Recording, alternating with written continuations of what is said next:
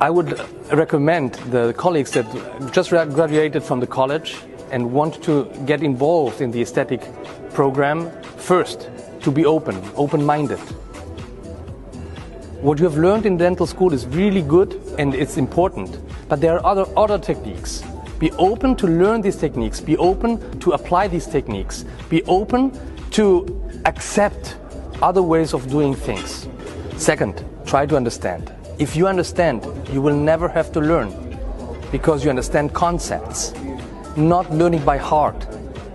This is something very important in this program. Third, love what you do. If you love to make new smiles, beautiful smiles, it will be also easy for you to create them.